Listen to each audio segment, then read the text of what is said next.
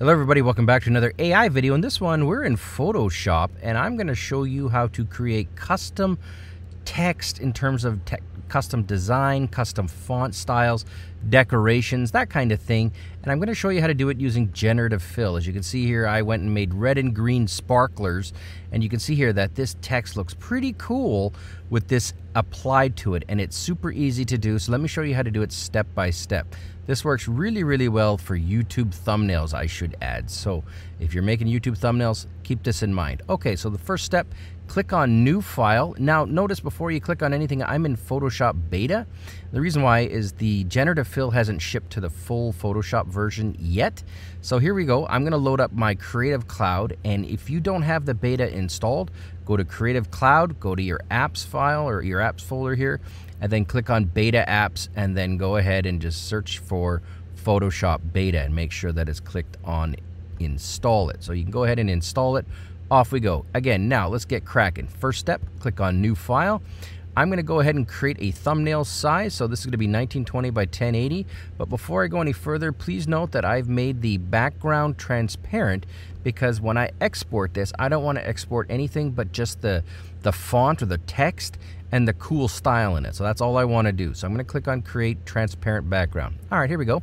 The next step is I'm going to go ahead and just write in some text. So I'm going to click on the text tool, and I'm just going to type in a little word, like I'm going to go big boss, whatever, something silly like that. And I'm going to make them a small word so I can make the font really huge so you can see what I'm doing. So I'm making this huge on purpose, and something like that. I'm going to center it up, and presto. Okay, big boss, let's put this in the middle here somewhere, and presto. Now we're still again inside Photoshop Beta. The next step is the critical one, is we're going to go and hold down the Command key on a Mac, the Control key on a PC, and then just left click on your text here, right here where the T is, just left click on it. And what happens is that selects the text and only the text, so nothing else is selected. So if this was on a thumbnail and you had a whole bunch of stuff in the background, that would not be selected, just the text. Now you'll see here in this bar that we've got Generative Fill as an option. I'm just going to left click on that here, and then I'm going to type in what I want this to look like. So in this case, I want it to look like, I don't know, fireworks. Right, let's just go with something simple. I'm going to go ahead with that. I'm going to click on Generate, and let's see what we get. It only takes a few seconds, and while it loads here and it does its thing, look on the right side here. You'll see under Properties, Generative Layer Prompt Fireworks. The reason why that's interesting is because we can just go ahead and change this kind of on the fly. So here's our first crack. If you don't like it, you can go ahead and look at the second one. I'm just going to click on this right arrow. That's pretty cool, not going to lie. I like that one. Let's click on the third one. Maybe that one's the one I want. I don't know. All right, well, let's see. Maybe we want to run it again, right? You didn't get it right the first time. Just click on the prompt here, and then I'm just going to go ahead and hit fireworks, 4th of July, whatever, right? Like, I'm just having some fun here.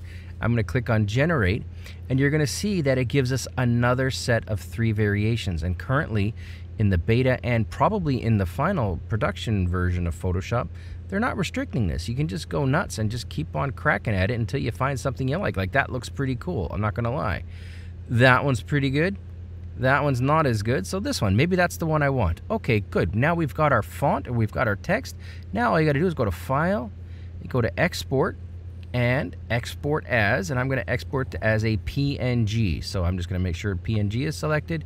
The reason why PNG is because you have a transparent background. And then presto, I'm going to click on Export, and wherever the heck, I'll put it on let's put it in my pictures, and we'll call it Artboard 1 because I'm not very creative. And then when I go to Finder and I go to Pictures, let's go to Pictures. Come on, Curtis, where's Pictures? There she be. And Artboard 1, I double click, open it up, and there we go. We've got just the text with the decoration applied to it and nothing else.